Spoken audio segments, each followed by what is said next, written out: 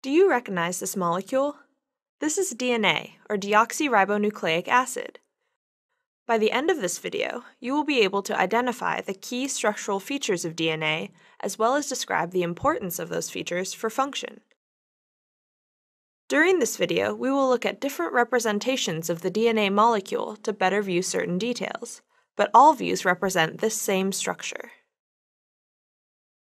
Inside the cell, you will most commonly find double-stranded DNA, in which two strands intertwine to form a double helix. The most common form of the DNA double helix, which is what we will discuss here, is also called B-form DNA. Now, let's move to a more simplified representation of DNA to discuss the details. We can unwind the double helix like this, so that we can see the chemical structure inside. Each strand is a polynucleotide, meaning the strand is made up of many individual units called nucleotides. A nucleotide has three components: the 5-carbon sugar, a phosphate group, and one of 4 possible nitrogenous bases: adenine, guanine, thymine, and cytosine. The nitrogenous base is always attached at the 1' carbon of the sugar. If we count from there, we can see that there is a phosphate between the 5' carbon of one sugar and the 3' carbon of the neighboring sugar. The sugar is called deoxyribose because it is missing a hydroxyl group at the 2' carbon, which is present in ribose. Because of this, nucleotides in DNA, deoxyribonucleic acid, are called deoxynucleotides. Nucleotides attach to each other in the DNA strand by phosphodiester bonds. The phosphate group of one nucleotide binds to the 3' oxygen of the neighboring nucleotide. Thus, we can see that the sugars and phosphate groups make up the DNA backbone.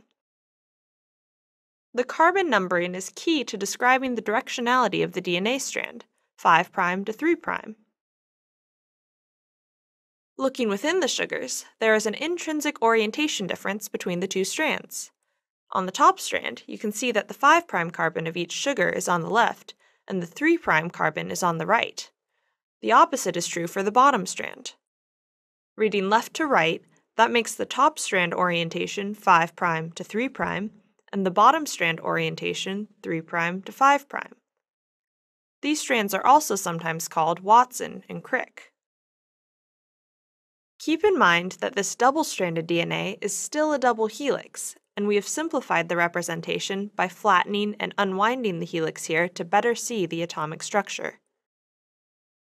Although the nucleotides come together through covalent bonds in the backbone, the two DNA strands interact through non-covalent hydrogen bonds between the bases.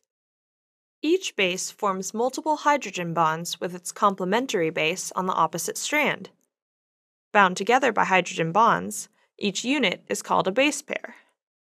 The hydrogen bonding contributes to the specificity of base pairing.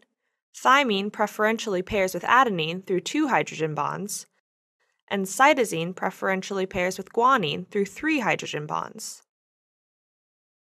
Thymine and cytosine are called pyrimidines, characterized by their single ring structure, and adenine and guanine are called purines, which have double rings. The geometry of the AT, or TA, and GC, or CG, base pairs is the same, allowing for symmetry and base stacking in the helix. This mostly has to do with the distance between the backbones and the angles to which the base is attached to the backbone.